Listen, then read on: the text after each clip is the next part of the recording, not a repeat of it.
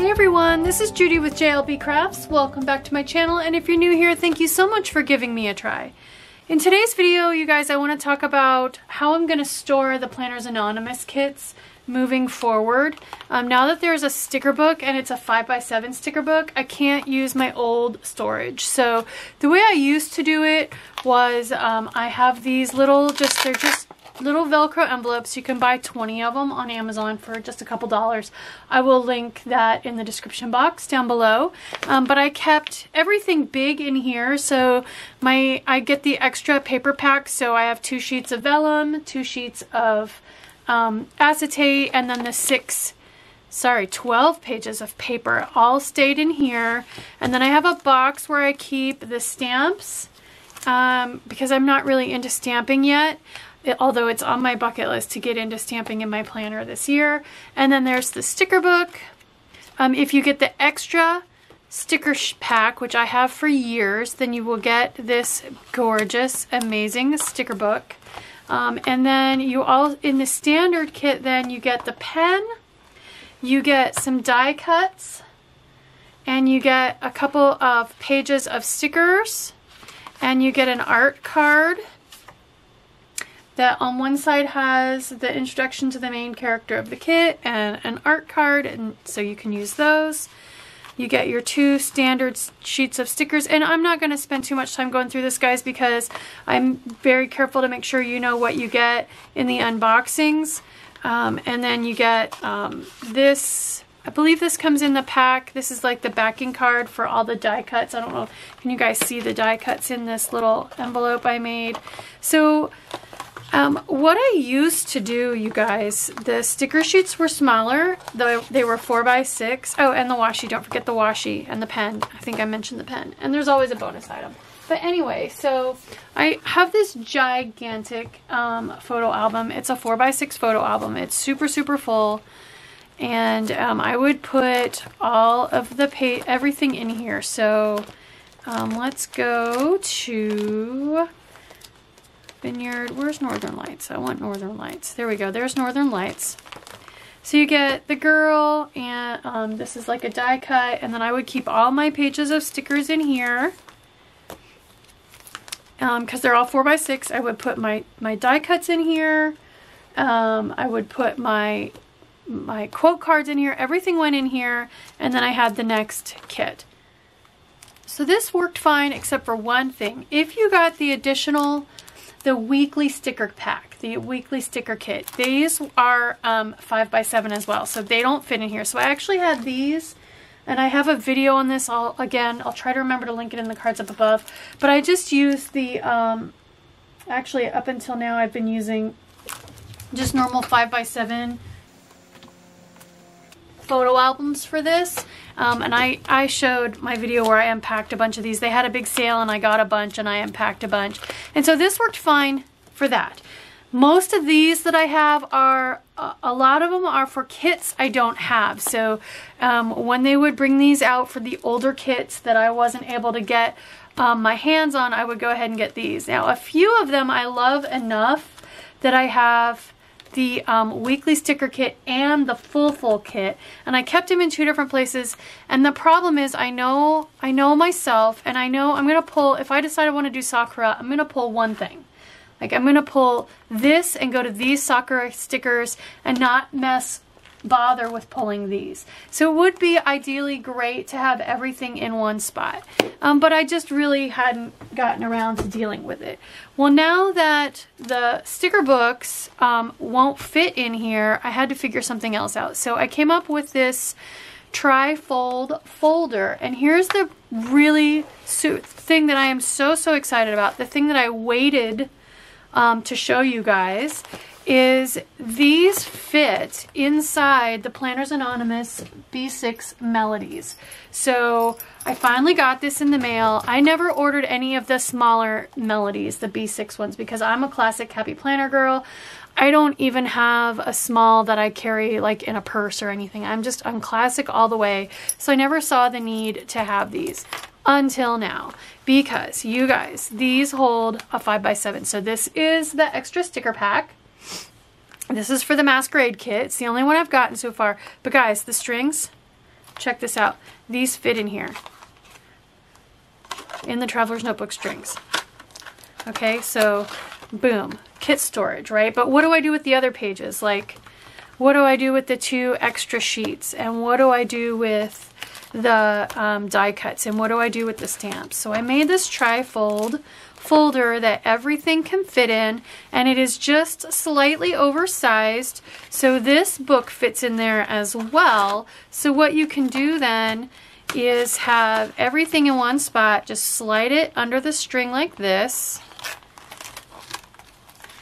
Boom, and there is my entire kit, except for washi and except for papers and whatever, of course, the bonus item is. But I put the washi here. So I tried, when I designed this, I tried to come up with a way to incorporate as much of the stuff as I can. So I've got 2 different papers here. I've got a sticker from the kit. I've got the vellum here.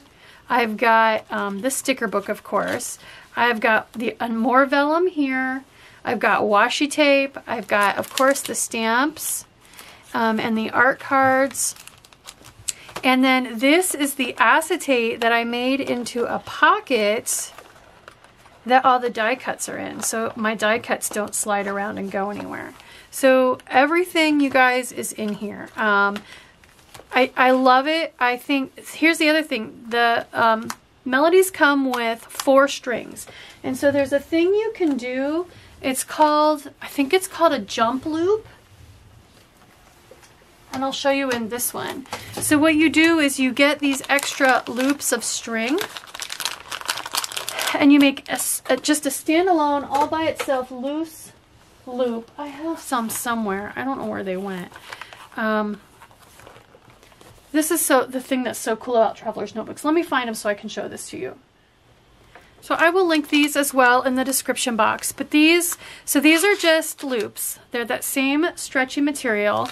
And what you do is, so let me see. Oh, there was one right here. I totally forgot. I had one right there. Okay, so what you can do, I figured out a way you can put 1 year of kits in a Traveler's Notebook. 4 strings. You can put 3 kits on each string with these jump loops. So the way it works is, I've got it through this book, right? I've just got it over the back cover. Okay, and then this side gets another one. So let me pull this apart just to illustrate. So this is how you would put 3 things in there. This one goes through this side, like so. So I've got two kits right there on my jump loop, okay? Then I take one of the strings that's in here, and I put it through there, right? So now it's centered. But I can put a 3rd one right here. So now each of the 3 strings can hold, or each string can hold 3 kits. There are 4 strings. 3 times 4 is 12. So you can fit 1 year on these 4 strings. There we go. So there would be the equivalent of 3 months worth of kits. So that way each one of these books can hold up to 12 a year's worth of kits, and they're so expandable. I could easily fit 6 kits in here. So that is going to be my solution. I'm going to make the tri-fold thing for each kit moving forward, and then I can fit, with these little jump strings, I can fit 3 kits on each of these, right? So there's January, February, March, April, May, June, July, August, September, October, November, December. I can fit 1 year in each of these. And it's Planner's Notebook, Planner's Anonymous kits, so why wouldn't I use a Planner's Anonymous Traveler's Notebook, the B6? But you wouldn't have to. If your budget just doesn't allow for one of these, you can just get any kind of Traveler's Notebook, or you can leave them like on your bookshelf too. So that is my plan for storage moving forward. Let me show you how then, just quickly, how I made this tri-fold folder, because I have one in process.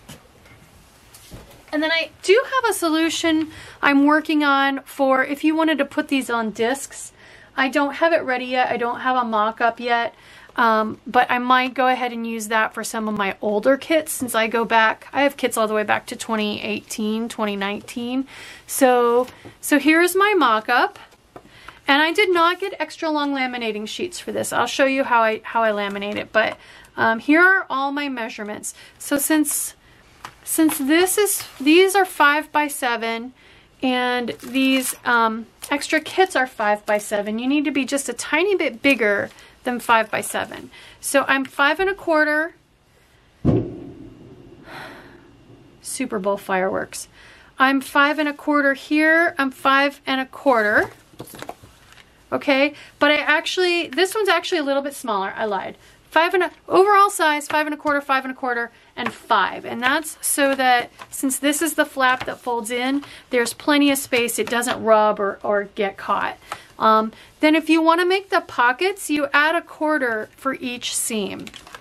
So that's why I'm 7 1/4 tall. So let me just show you. So I'm working on the Northern Lights because I did buy the Northern Lights sticker book. I've got the weekly kit and I've got the original kit. So I've got a ton of stuff to fit in this trifold. So here's the outside. Here's the front flap. And this, guys, is the iPhone screen background that I printed out. So if you don't have the papers but you invest in some of the digital assets, there's plenty of stuff there that you can use. Because I didn't back then get the extra paper pack, and so I didn't want to waste the vellum and the acetate. So this acetate then is actually from the Under the Stars, but I figured it fit.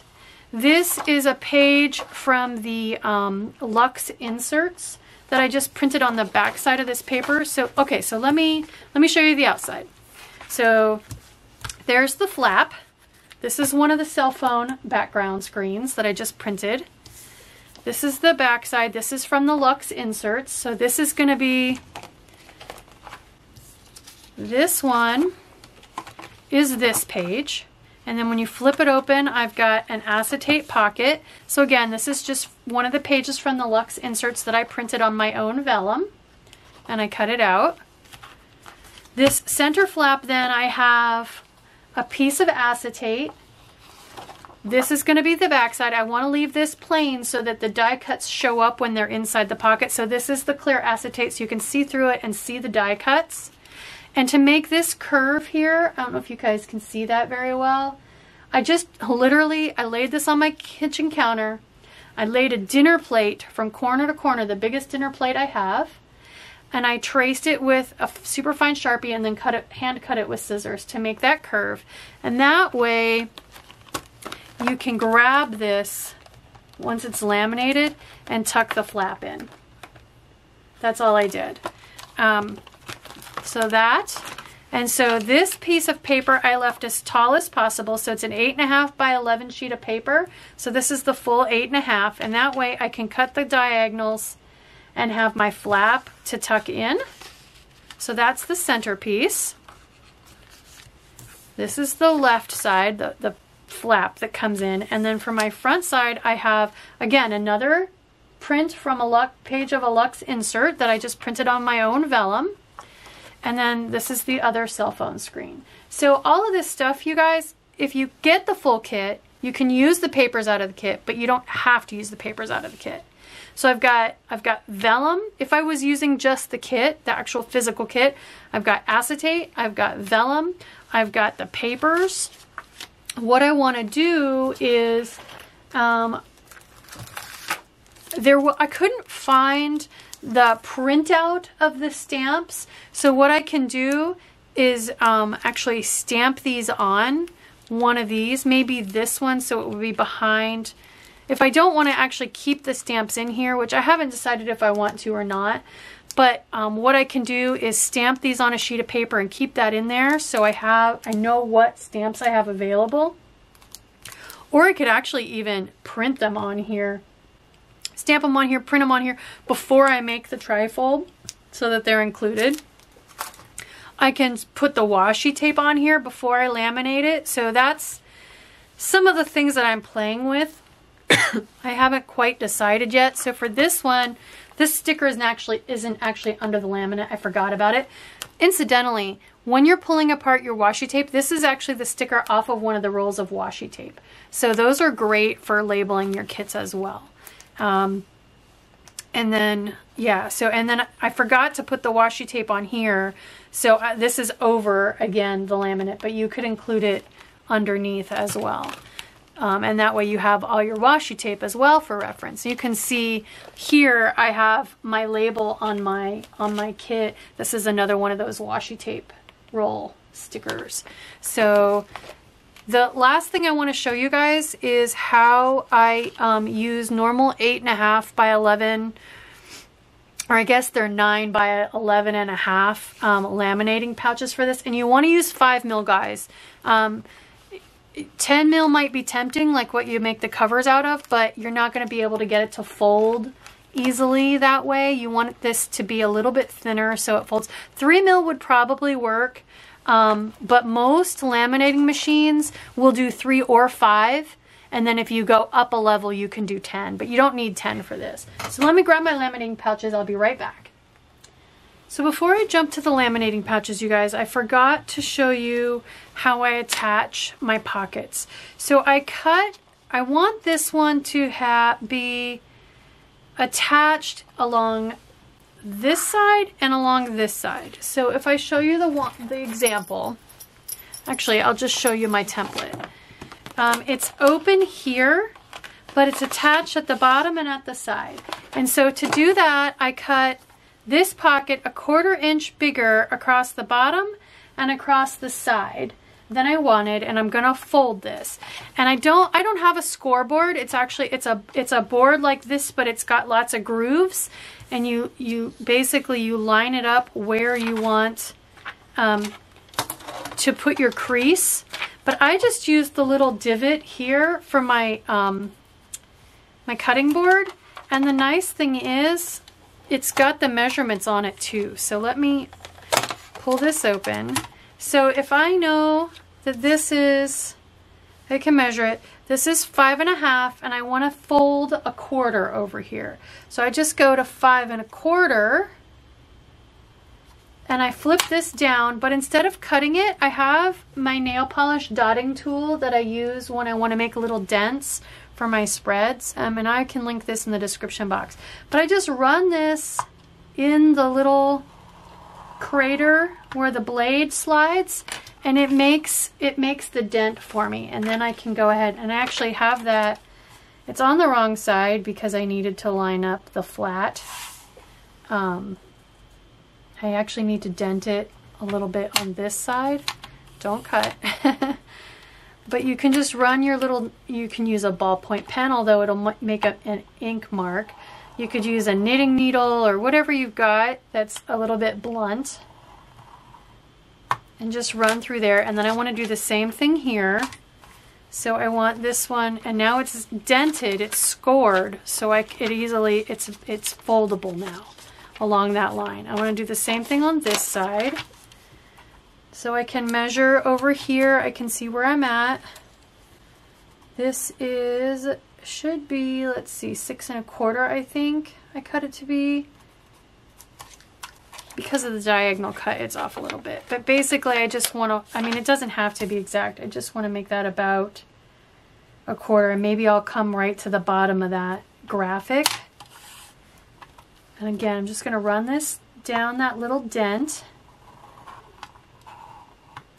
There we go. And then since I have this out, I want to cut that little corner off. So it's also, your cutting board probably has these lines. These are like 45-degree angle.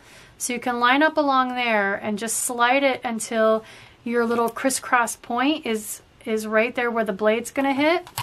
And then cut that off. My blade's getting super dull, so I got to be careful. But there we go. So now that's ready. So now I can just fold these over where I scored them, where I creased them. And since I cut that corner off now, it's not super thick in the corner there. There we go. And I use something blunt. You can use a bone folder. If you do this all the time, you have these tools. I don't do this all the time, paper craft like this. So I don't have all the tools, but guys, we can improvise, right? So there we go. I've got my little creases. Now all I'm gonna do is tape runner this down before I put it in the laminating pouch. So I'm gonna grab, since that's so thin, I'm gonna grab a piece of wax paper, or I like to use this piece of contact paper that I used for a different project. I actually covered a board that I film unboxings on with that. So I will put a little bit of tape runner on these little flaps. They're tiny, you guys. They are tiny. I know you can't see what I'm doing, but just enough to hold it together. And then I want it like this. Make sure I don't have any tape runner on there. I want it like this. So it's actually easier if I go this way. So I'm just gonna line this up. I know you can't see on the white paper, but so there's the bottom. Now I'm gonna do the side. I'm gonna unfold my crease. And I like the vellum for the pocket because you can kind of see through it a little bit. It's opaque, but not solid. And if you get a little tape runner on the front, it's okay. It rubs off. Just make sure you do it before you stick it, obviously, in your laminating pouch. Okay, so that's creased. Now I can fold this down. There we go. Okay, so now, even if I didn't laminate it, I have a pouch. It's delicate. It wouldn't hold very well, but you could see the pocket. Okay? And I'm not the first one to invent this technique, you guys. I just took bits and pieces from other people's videos. Katie of Katie Baker of Katie's Craft Studio. I will link her in the description box. She has a version of this. Lisa Mendoza has one. There are a bunch of junk journal people who have them. So there's my first piece. It's all done. If I wanted to put the logo on here, now would be the time, before I put it in the laminating pocket. Okay, for this one then, since the vellum is clear, I have a 1/4 inch on 3 sides, a 1/4 inch extra. This one I want to fold around and cover the vellum so that it makes a closed envelope, because it's going to show under the vellum anyway. So I'm going to go ahead and speed this up while I do my 1/4 inch creases on the 2 sides and at the bottom. And all you're going to do, no matter what size you decide to go with, and you certainly don't have to go with my measurements. I went with the measurements I went with because they worked for the project I was doing. Measure what you've got and then come back a 1/4 inch. And then make your little dent so that you can crease. I don't know how well acetate would hold a crease like this. So that's another reason, you guys, to do the fold on the paper and not the acetate. Vellum holds a crease really well. Like it's so delicate, it almost rips when it creases. So, and then the other thing I need to do is cut the corners off the top so that I have my little flap that tucks into this curve. Now this one I made to fit inside. So I want to put the tape runner on the other side of the flaps and not on the top. But I want to mark my spot here where I need to cut this.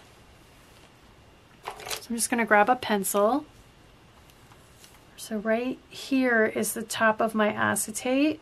I want to go just a tiny bit higher than that. Okay, and then I'm just going to use that 45-degree angle again. So I only need one end of the line. So I'm lining up my paper on the 45-degree angle line. And I'm sliding right here inside the curve to about where the blade's going to hit. And then I do want to go ahead and do a score line here as well. So now I've got my flap. So I definitely, though, want to make sure I put this in the laminating pouch open, not closed, right? So let's go ahead and stick my acetate in. So I'm going to go all the way around these 3 flaps with my tape runner. Be real careful to stay outside the folds. And so the tape runner is so wide that some of it's getting on this contact paper. If I flip it over, I just pick that excess up and add it to what's already on the flap. So I just have a little extra on the flap there. That's what I'm doing, in case you were wondering. So now I can lay my acetate in here. And this one is holographic on both sides. I mean, it really doesn't have a right side. So I'm just going to lay that, center that in there. I cut it a little bit small on purpose so I would make sure it would fit inside the flaps. And we just fold these closed to make my pocket. There we go. And if there's any tape runner residue, it just, now's the time. Rub that off. It rubs right off. Okay, and then when I laminate this, then this laminate's going to stick to the acetate and laminate's going to stick out here, but nothing's going to be in here. So when I cut this open, then my flap can pop right in there. Just like that. And then you can hold your die cuts. You can hold any extra stickers that you make along the way. If you print out the quote cards and cut those, you can put those in there. Any of the little bits and pieces can go in this pocket, because Sammy's been doing a great job making really teeny tiny delicate die cuts the last few kits, and I had to come up with a better solution for keeping them all corralled. And it actually, it's pretty cool because it actually ends up looking kind of like almost a shaker board. If you've ever seen those dashboards that some of the paper crafters make, where Ashley with Plum Mashable did a super cute one with popcorn. Those are permanently sealed, and it shakes. You put glitter and other things in there. This almost acts like it's shaker card, but you can open it up and get the pieces out and use them. So it's pretty cool. So there's my center, my back. And then last piece, I'm gonna beat it up again, but I'm just gonna do a mirror image of what I did over here. I'm gonna do the folding technique, the creasing and folding technique on this one. Although this one, since this one's meant to hold slightly smaller pages, I did go ahead and put the extra corner on this one. So I'm gonna do all three on this one. So this one, the overall width is 5.5, so I'm gonna come to 5 1/4 and go ahead and make my little dent. And it just happens to line up on the black line of that graphic the way I printed it out. That wasn't on purpose. There, I've got all three of my pockets ready to go. All three pieces. Okay guys, so I'm not gonna lie, this is the riskiest part, this part that's coming up. So if you just have 8.5 laminating pockets that are meant to do an 8.5 by 11 sheet of paper, obviously it's not long enough. So the solution I came up with for this is to combine two of them and to cut them.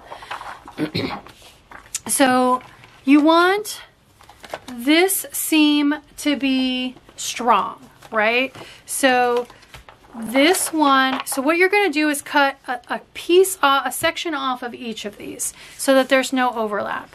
So if I cut I want the back seam, how to explain this? I want this seam to exist. I don't want it to be a cut.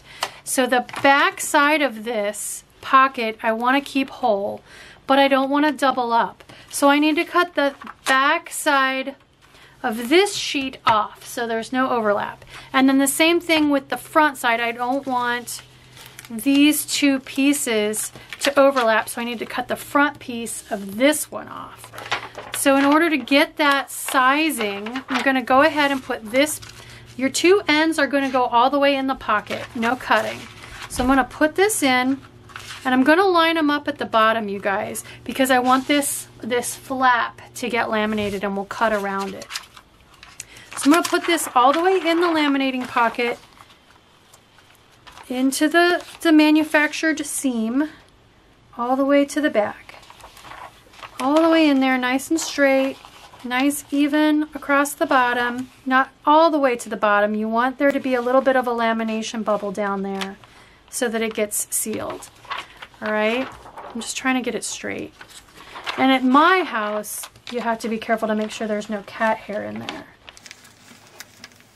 Okay, so there we go, nice and straight, at the right place in the bottom.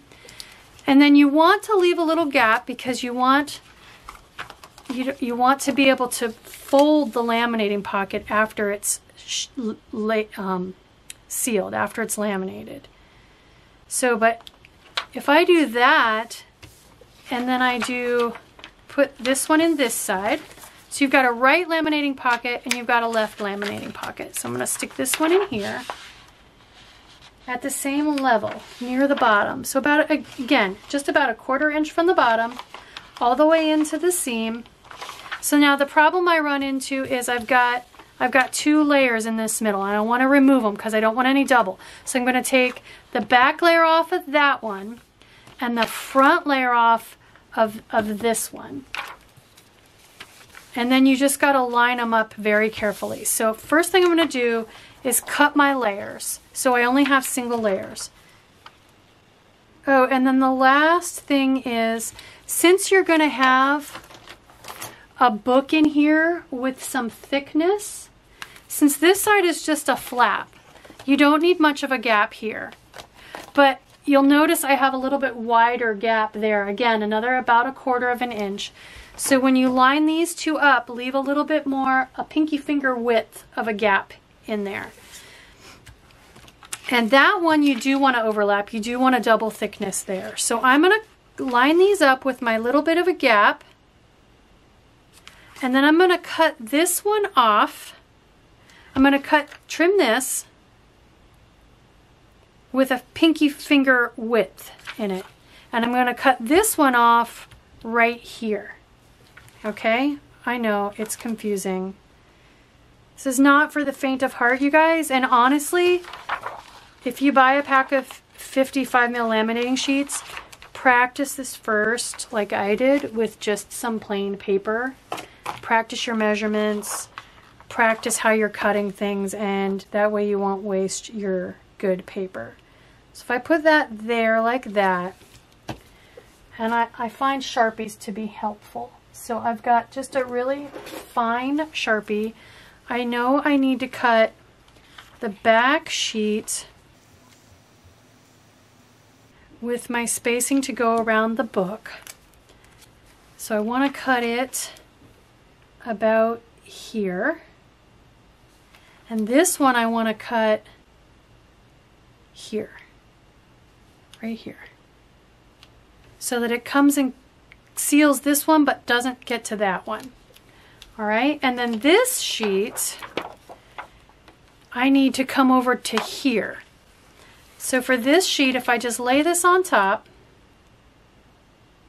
and I look at where my gap's going to be, I know for this one I want to cut the back sheet off about here. So I want to go ahead and double up on that gap. I'm going to cut the back sheet off about there, and I'm going to cut the front sheet off clear over here about here. Okay, so I'm going to grab my big paper trimmer and go ahead and make those cuts. Okay, so this is where we're at. Save your scraps. Here are my 2 big pieces that I cut off. I save those. If you want to use scrapbook paper to make your own dividers, these are great for laminating the tabby parts that cut out. So anyway, all right. Or you could do business cards or whatever you want. So I've got my left-hand side with the back cut off, and I've got my pocket all the way in. I've got my right-hand side with the front cut off, and I've got my pocket all the way in. And the shiny sides are not going to stick to the shiny sides. This fuzzy side is going to stick. That is a coating of thermal adhesive, and what happens is your laminator literally melts that, and it bonds to either itself or the acetate and the vellum and the paper, whatever is in there. So the fuzzy side, the filmy side, is going to stick to itself. So what I'm going to do, I have a little overlap here to create the spine. And then this pocket is going to go here. Everything's at the same height across the bottom. I got my little gaps where I need my little gaps. Okay, and then this flips shut and should just meet with this pouch. So there's a little overlap back there to thicken my spine a little bit, but then these two meet here, and that's what allows that flap to fold. Okay, so you guys, if you don't want to mess with this, it has crossed my mind when I go to get to the point where I'm doing a whole bunch of these for the 20 kits I already have, I am probably going to go ahead and order some 5mm legal size laminating pouches. They make them, they're really not that much more expensive, and I think I can make this work with that size pouch, because that would be 11 by 17 or 8.5 by what, 14? And so this is 16, so I might have to resize some things. What I can do is make this flap a little shorter so that that is just long enough.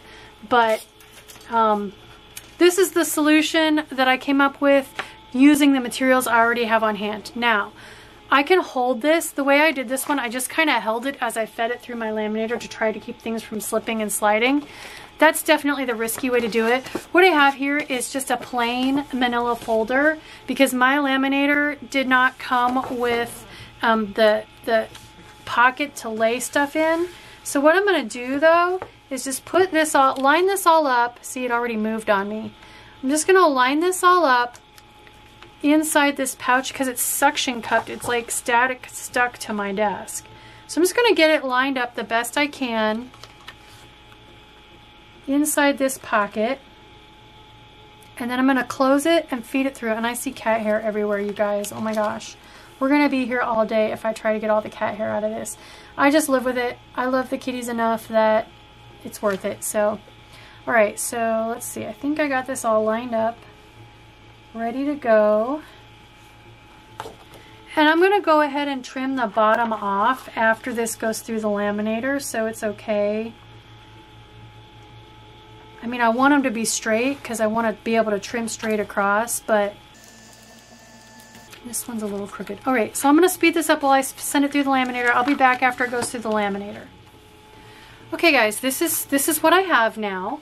So it's really held together well. This is one sheet that ends here. I'm sorry, one sheet that ends here with a little bit of an overlap where the spine of the book will be. This is one sheet that ends here, so this already wants to fold because there's a cut in the lamination there. So what I like to do at this point is send it through the laminator like this, folded, and the heat kind of makes that crease a little bit more decisive.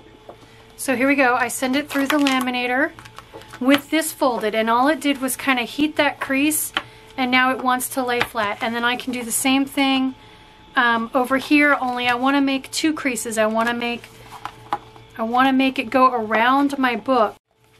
So the last thing we need to do, guys, is a little bit tricky as well. In order to make these into pockets, we need to cut. So I'm going to take a craft knife and I'm going to very carefully cut along here, the top row, curved row of my acetate, and along here. And that's going to open those pockets up. So if you have been practicing your kiss cutting, that's what this is like. You're going to cut through the top layer of laminate, but not the underlying paper. So start lightly. You can go over it more than once, but you can't undo it if you cut too deep. Again, just another reason to practice this with some scrap. There we go. So there's one pocket. Ta-da! Awesome. All right, let's do the next one. Okay, there's my second pocket. I'm going to cut my arc here. There we go. So there's my pocket where my die cuts will go. Okay, so the next thing I need to do is trim off all this excess and round my corners. So I'm actually going to use a metal straight edge for that because it's too big to fit in my paper trimmer. You can use scissors to do this part too. You don't have to use a straight edge on a craft knife. It's a little awkward, as you can see. I think I'm going to use scissors for that. I'm just afraid my knife is going to go crooked. And then I have a corner rounder here. I meant to round the corners inside before I did this, but that's okay. This one is the We Are Memory Keepers. It's the same people who make the Crop-A-Dile. If you round a lot of acetate like I do, when you're making your covers, your corner rounders will go dull very, very quickly.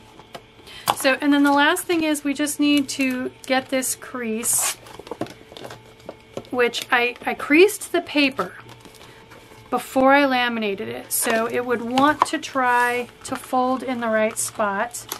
If you're having trouble, as I am, you can use a ruler. See where my crease is supposed to be, and bend up against a ruler. Like so. There we go. That did it. And then again, you can send it through the laminator with that folded, and the heat will help to lock that crease in better. So there's my pocket. That just pops right in.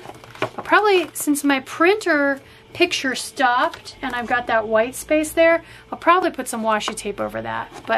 And then the last thing I like to do is put a little curve in this with a hole punch so that the string has a place to lay.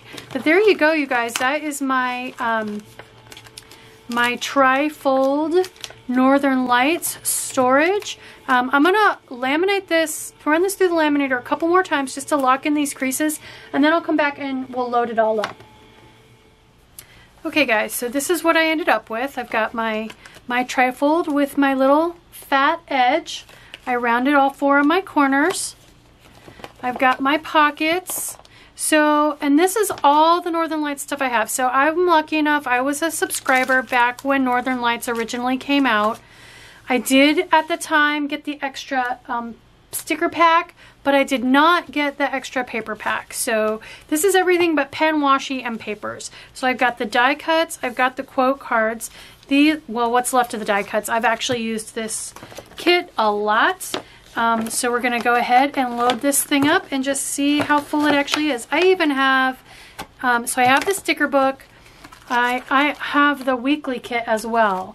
So let's put all of the die cuts and the quote cards and this little backing card that came with the quote cards. Oh, and the girl. I like to put the girl in there too. So we're gonna put all of this stuff here in our center, the clear acetate pocket that we made. There we go. Flip that shut. Ta-da! Okay, I got everything in there. Then I thought the stickers then, so this is the original extra sticker pack. These are the ones that are 4x6. So my album is falling apart.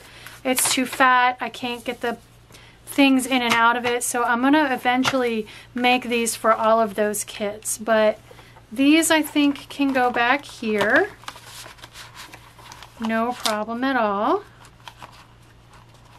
It's a little bit thick, but that's okay. The pocket is bigger than it needs to be for this, so those go in there. All right, and then up here I can put the weekly sticker kit.